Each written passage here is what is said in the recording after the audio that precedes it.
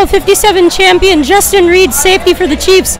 Justin, it was a great season for you, of course, winning the Super Bowl in your first year. Just tell me, what was the experience like playing for the Chiefs and, you know, Patrick Mahomes as your quarterback? It felt like a Cinderella story from start to finish. I mean, right when we went in the training camp, the message was always Super Bowl.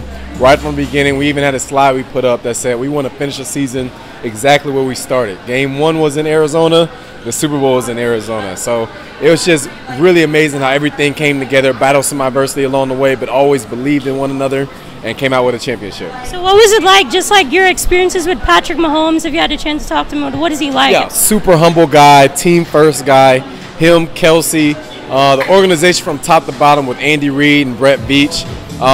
They just build a culture there that's all about whatever the team needs, everybody buys in, there's no selfishness. We buy into the game plan and we go out and execute. And we work hard, man. We work really hard. Yeah, and tell me, you're back here in Houston. I believe you still have a home here. And just, you know, tell me what it's like, just your love for the city of Houston and just still being here contributing. Houston will always be home. You know, no matter how far I go, I'm going to lay down roots, touch communities everywhere I'm at, but will always keep a stronghold in Houston because I got a heavy amount of love for the city.